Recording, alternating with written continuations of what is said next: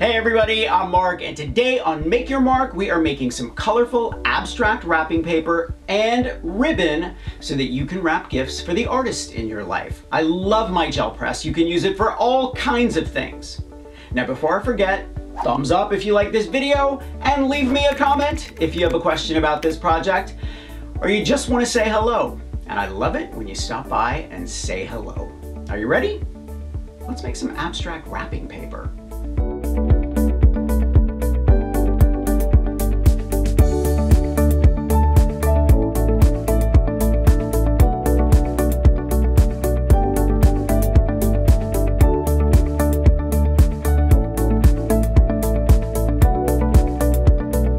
I like the brush effect, but you could also use a brayer, or why not use both?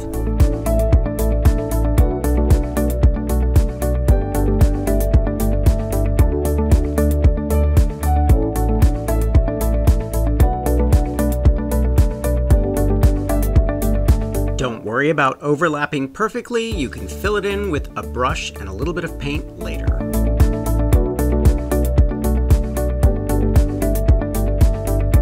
If you don't have any 2-inch satin ribbon, consider using a piece of light fabric and just cutting it into strips. You can glue it together end to end or stitch it. It's up to you.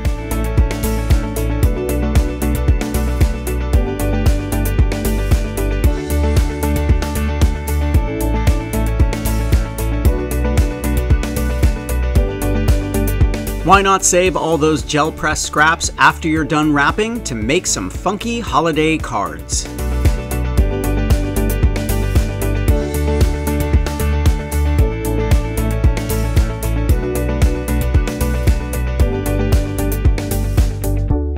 I'm going to leave a link to Gel Press and all of their amazing products in the description below.